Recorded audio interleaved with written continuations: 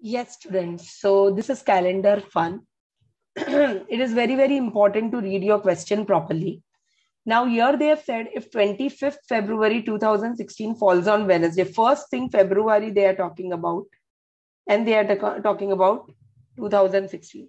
So, in order to decide that whether this year is a leap year or not, we know leap year comes after every 4 years. So, we will see that whether 2016 is a leap year or not, we will apply divisibility rule of 4, and 16 comes in 4 times table. So that means 2016 is a leap year. Okay.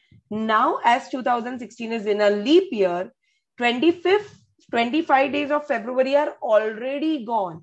So as 2016 is a leap year, there are how many days in February? 29 days.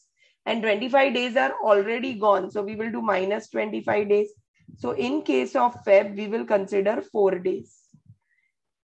25th February falls on Wednesday, then 19th May 2016 will fall on which day? So from, 26th Feb till 19th May we are concerned. So March, we will take 31 days, whole of March. April, whole of April, we will take 30 days. And May, we are only concerned with 19 days because we have to find 19th May. So now add this. So answer is 84 days, right? Now in a week, there are 7 days. So we will divide this 84. This is a short trick to find.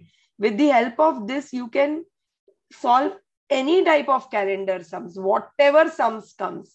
So this is remainder is 0. So as remainder is 0, we will consider our day as Wednesday only. That means 19th May will fall on Wednesday.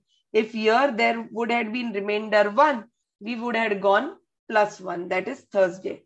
If here there would have been remainder 2, we would have gone plus 2 days ahead, that is Friday. We will take another example. 1st April 2018 falls on Monday.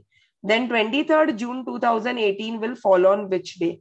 In April, 1 day is gone. So in case of April, we will consider April has got 30 days. So 30 minus 1, 29 days. In case of May, we will consider only full of 31 days because we are concerned with all 31 days of May. And in case of June, we will consider only 23 days because they are talking about 23rd June. So now 10 plus 3, 13. We will add all of these. So 3 plus 3, 6 plus 2, 8. 83 days. In a week, there are 7 days. So we will divide this by 7. 7 ones are 7. Again, 7 ones are 7. Remainder is 6. So as remainder is 6, from here, we will go 6 days forward. So Tuesday, Wednesday, Thursday, Friday, Saturday, Sunday. I have gone 6 days forward. So 23rd June will fall on Sunday. Yeah. Thank you so much, students.